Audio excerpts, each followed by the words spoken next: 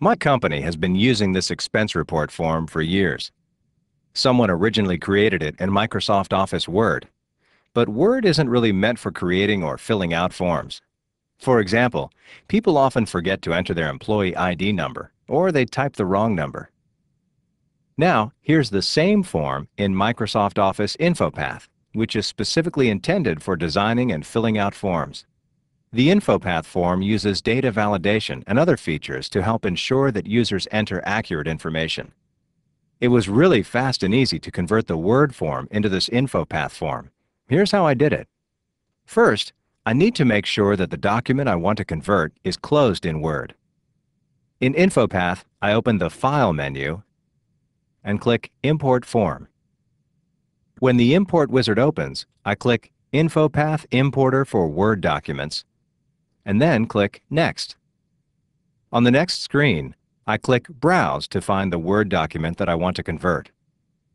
In the Import Form dialog box, I find the Word document in the Forms folder and then open it. The Word document that I selected now appears in the Select the File to Import box in the Import wizard. Before I convert the Word document into an InfoPath form, I want to double-check the default conversion settings for my form, so I click Options. In the Import Options dialog box, I can see exactly what will happen when my form is converted. For instance, if InfoPath finds empty underlined areas in my Word form, it will convert those areas into text boxes. It looks like InfoPath also converts the space after colons into text boxes.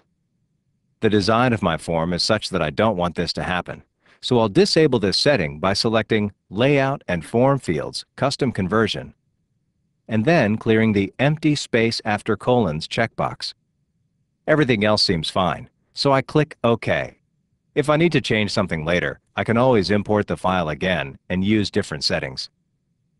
Since I'm ready to start the conversion, I click Finish. The wizard tells me that while my form was imported successfully, there are issues with the conversion.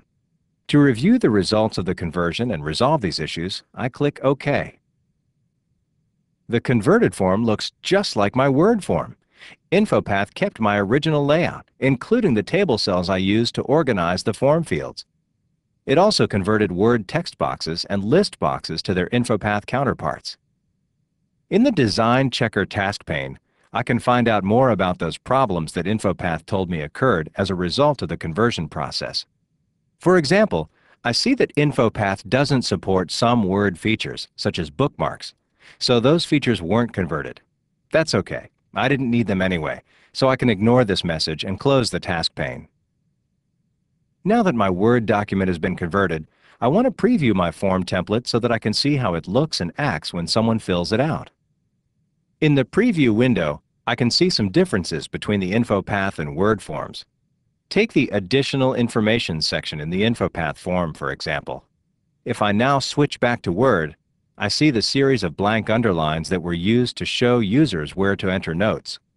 Switching back to InfoPath, I see that those underlines were replaced with something called a Rich Text Box Control. It's a lot like a regular text box, but it lets users apply formatting to their text or insert tables and pictures inside the box. The conversion process changed this itemized expenses table too. Switching back to Word, I see that it was just a regular table with a fixed number of rows. But when I preview the InfoPath form, I see that the table was converted to a repeating table that lets users add or remove extra rows depending on their needs. In addition to the table, InfoPath also imported the expense categories from my Word form.